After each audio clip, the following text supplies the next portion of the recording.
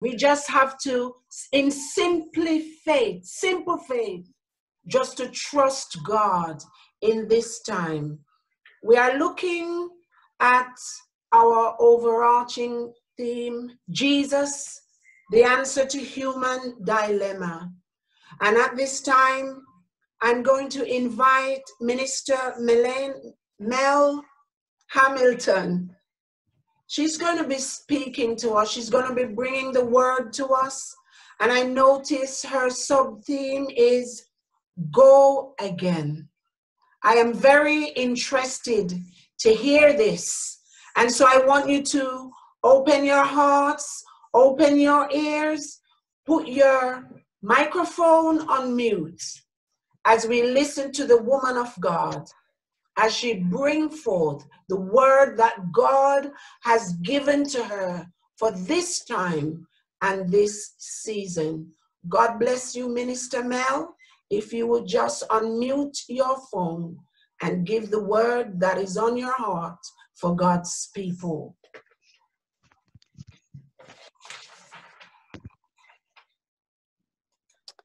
I'd like to take this opportunity to just greet you all in the mighty name of Jesus, to acknowledge first Senior Pastor Cleveland Perkins and Co-Pastor Pasida Perkins, my family and friends, and everyone from House of Bread. I'd like to just greet you in the name of Jesus. I'm not going to say that I'm not nervous, and you're going to hear that in my voice very clearly. But I want to just go straight into the word. So if you could go with me to St. John's 21, verse 1 through to 7. After this, Jesus revealed himself again to the disciples at the Sea of Tiberias, Galilee, and he did it in the way. Simon Peter and Thomas, who is called Didymus, the twin, and Nathanael from Cana of Galilee, as well as John and James, the sons of Zebedee, and 2 others of his disciples were together. Simon Peter said to them, "I'm going fishing." They said, "And we are coming with you." So they went out and got into the boat, and that night they caught nothing. As morning was breaking, Jesus came and stood on the beach. However, the disciples did not know that it was Jesus. So Jesus said to them, "Children, do you have any fish to eat along with your bread?" They answered, "No." And he said to them, "Cast the net on the right-hand side of the boat, starboard, and you will find some." So they cast the net, and then they were not able to haul in it because of the great catch of fish. Then that disciple, John, whom Jesus loved, esteemed, said to Peter, "It is the Lord." When I began to prepare the word, because we were given different topics and themes that we could speak about, and I went in and I thought this was actually an easy deal, in the sense of catching fish and fishers of men and so forth. But as I went further and I completed my exegesis on these verses, the Lord started to deal with my heart, and he said, "Do not look at it independent of itself, but have a look further." As much as this is written in John, it's actually about Peter. And so I'm going to focus on Peter, and then I will come back and break this word.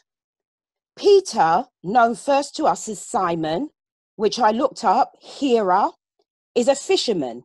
This is his profession and trade. His first encounter met him also at the place of his profession. Jesus was by the Sea of Galilee, and he needed a boat. Peter had already done his fishing and was cleaning the nets alongside some others. So to speak to the multitude, Jesus asked him, "Could you take me out a little way on the land, from the land?" So on the boat at the time was his brother, Andrew, and on another boat was James and John, which are the sons of Zebedee. They were also fishermen and also very close friends. This showed me that there is power in our workplaces, that God will meet us in our place of work. But I also started to think about many of us are not at work due to the situation that we're in at the moment. And again, that told me that God can meet us at anywhere. Now, I want to go into that scripture that talks about where he is. And I'm going to take my time to bring this forward. It's based on Luke 5, 1 through to 11, but I'm not going to read all the verses. I am going to paraphrase. So Jesus is by the river of the lake, and he decides to go out onto the lake because the multitude on the land is great. And for him to be heard, he needs to go away from the crowd. I believe that's what's happened to some of us today. And while they're out on the boat, Jesus speaks, does what needs to be done, but then also now gives a command, which I believe he's saying to many of us in this situation: take me out deeper. Let us go out a little further. And it's when Peter goes out further that he drops his net, and there is a miracle and his first encounter really of who Jesus is. In the scripture, it tells me that when he drops the net and when they had done, they enclosed a great multitude of fishes to the degree that their nets began to break. He had to bid over to James and John for them to come alongside the boat so that the whole of fish could be added also onto them. I got so excited in my spirit because at that point I realized that God is calling us out deeper. He's calling us out from the banks of the river. He's telling us to go deeper, listen to my instruction, and then the yield will be far greater than we can ever expect. There, when they were there, he said to them, and Jesus said unto Simon, fear not, from henceforth thou shalt catch men. And when they had brought their ships to land, they forsook all that they had. So that's their profession, everything they were accustomed to, their livelihood, left their home and followed Jesus. We go on to understand that Peter became one of the inner circle friends of Jesus. I kind of like that because there wasn't really nothing about Peter that should have given him that kind of access, but that's the God that we serve. He was passionate. I'm known to be passionate, sometimes misunderstood for that also. He also ended up being the same disciple that denied Jesus 3 times. Now, some of us might be wondering, how on earth does that happen? No way. He knows that Jesus can catch a multitude of fish. He followed Jesus for 3 years. He was learning and seeing all the things that God can do, but yet he was the disciple that denied Christ 3 times. And these words were spoken to him also. Get thee behind me, Satan. You are a stumbling block to me. You do not have in mind the things of God, but the things of man. Oh, my days. Really? To Peter, one of the disciples from the inner circle? Please stay with me.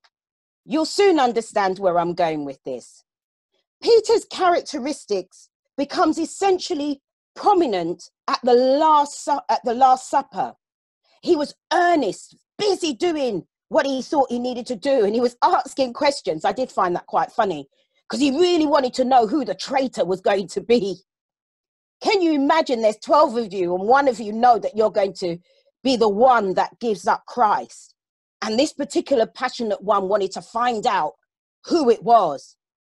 But that same passion that he had for Christ was the same thing that was going to be his failing.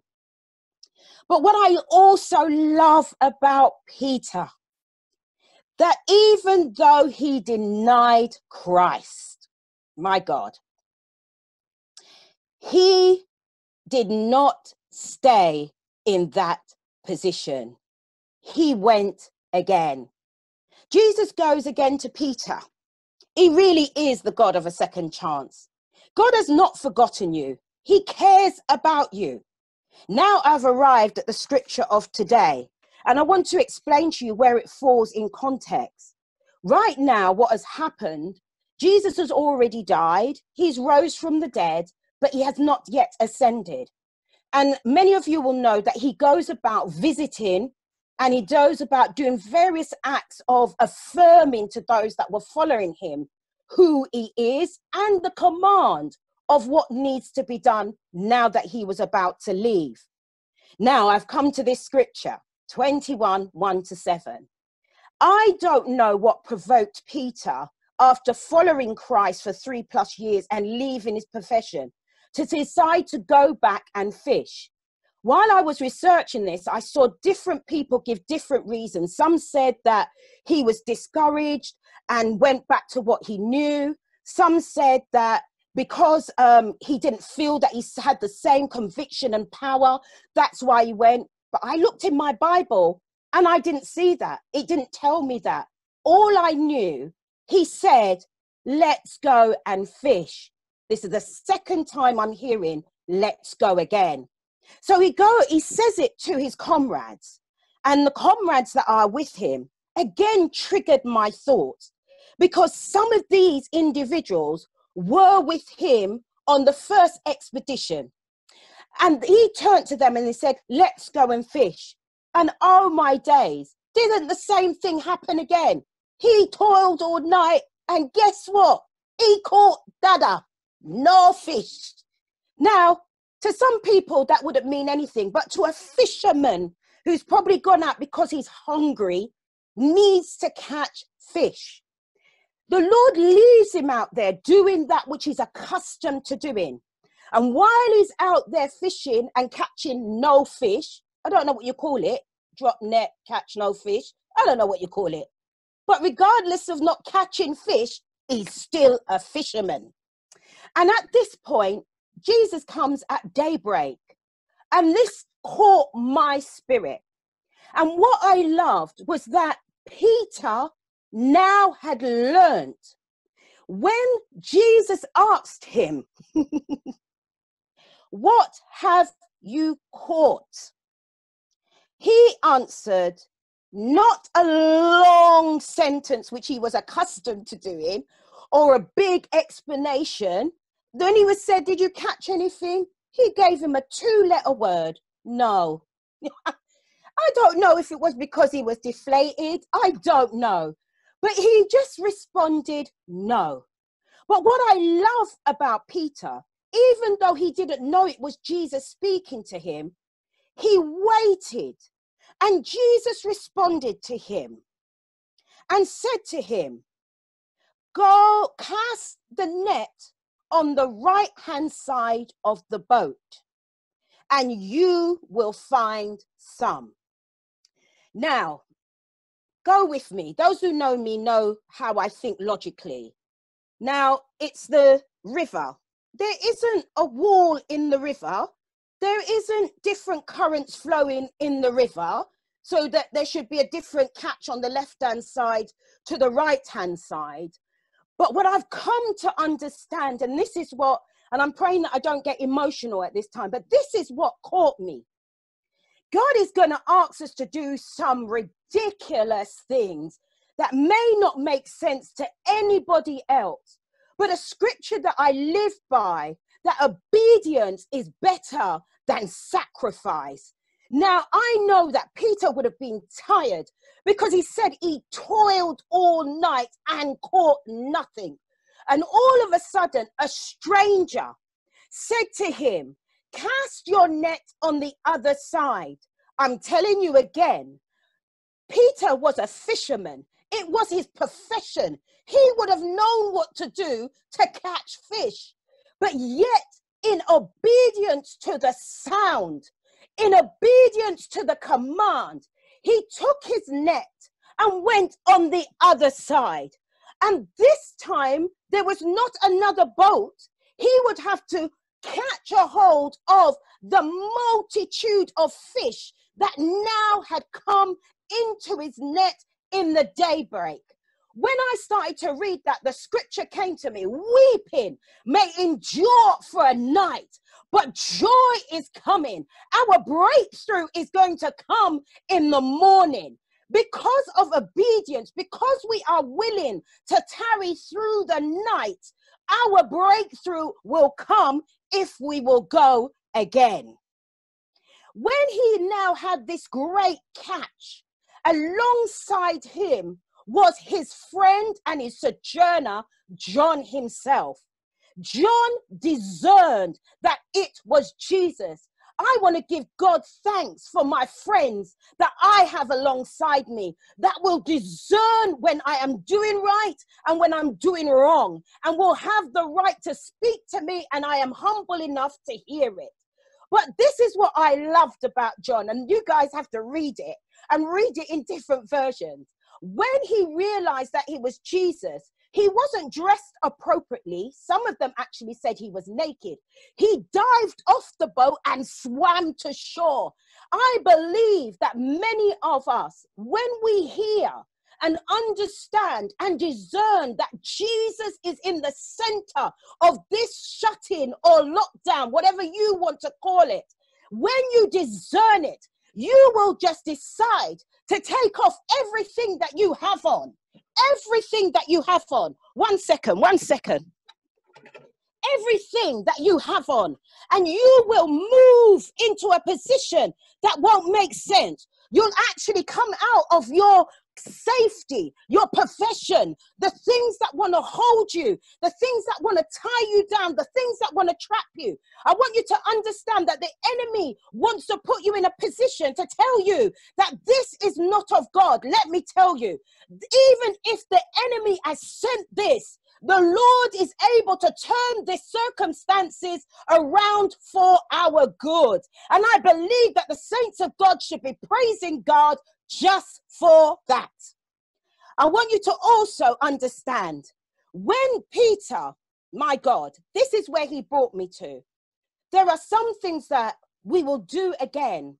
Now listen to me.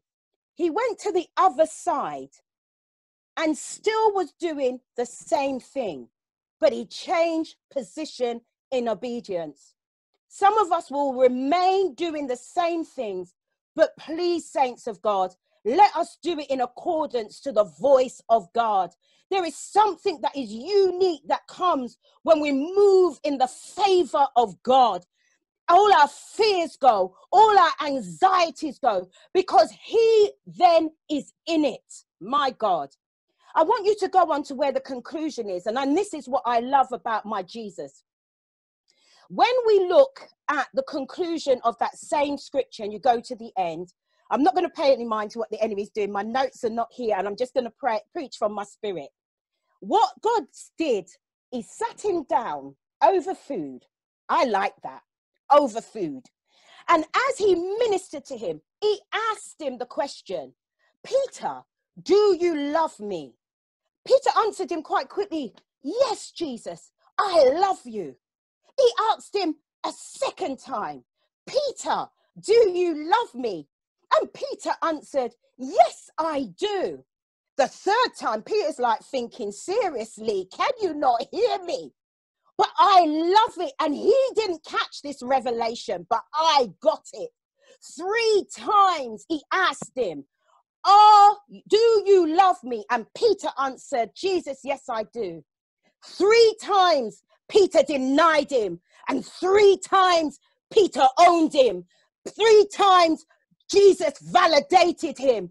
I believe that God has taken many of us away so that we can be restored back to the place that we have moved away from, so that our lives can be validated. So when we come out of this shutdown, shut in, lockdown, whatever you want to call it, we're going to come out validated. Why do I say that? Because Peter preached at Pentecost. And when he preached, 3,000 souls were saved. You better go again. You better get ready. You better go again. Whatever God is saying to you, he's about to validate you, and you're about to do greater than when you went in to this shut-in. go again in Jesus' name. Pastor Pasida. Bless the name of Jesus. Amen. Go again. Amen. Go again. I am blessed by this word. And this word is telling me that I must be obedient.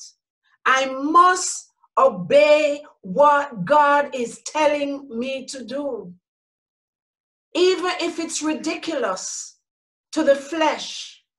God bless you, Minister Mel. And I hope that we take from this that even though Peter denied Christ 3 times, Jesus validated him.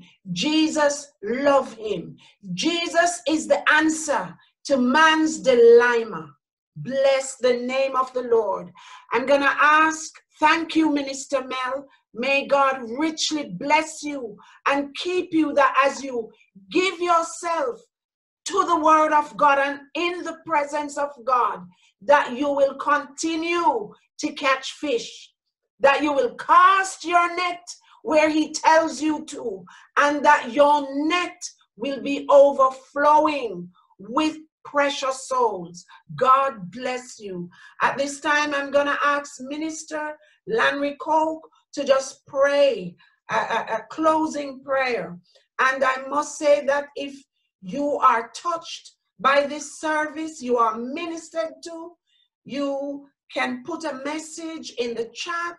You can call the office. The number is up, 020-77324970. We are able to pray with you, to talk with you. God loves you, and Jesus is the answer. So please make contact with us. We have people here who are willing and able and waiting to minister to you. I'm going to ask Minister Lanrico to pray this closing prayer at this time. Father, in the name of Jesus Christ of Nazareth, we thank you for this word. We thank you for this time of fellowship. Father, our Lord and Savior Jesus Christ said, my sheep hears my voice. Bless the Lord. So in the name of Jesus Christ of Nazareth, I command every deaf ears to be open to the voice of the Holy Spirit of God. Every deaf ears be open now in the name of Jesus Christ of Nazareth, the Son of the living God.